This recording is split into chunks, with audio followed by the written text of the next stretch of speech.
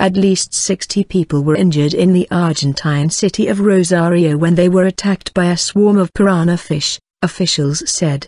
The attack happened off the popular beaches of the Parana River, 300 kilometers north of Buenos Aires, on Wednesday, a medical official said on Thursday. "This is not normal," said Federico Cornier, the director of emergency services in the city of Rosario. "It's normal for there to be an isolated bite or injury, but the magnitude in this case was great. This is an exceptional event." A 7-year-old girl had her finger partially amputated and dozens more suffered bite wounds on their extremities from a fish called palometas, a relative of the piranha, said Cornier. "Vicious attack." Health officials called the attack very aggressive. There were some people that the fish literally had torn bits of flesh from. Gabriela Quintanilla, health undersecretary, told reporters. Temperatures in the region soared to about 38 degrees Celsius, prompting thousands to seek relief in the Parana River, which is packed with carnivorous fish. Officials said the unusually warm weather was partly to blame for the fish congregating on the river's surface.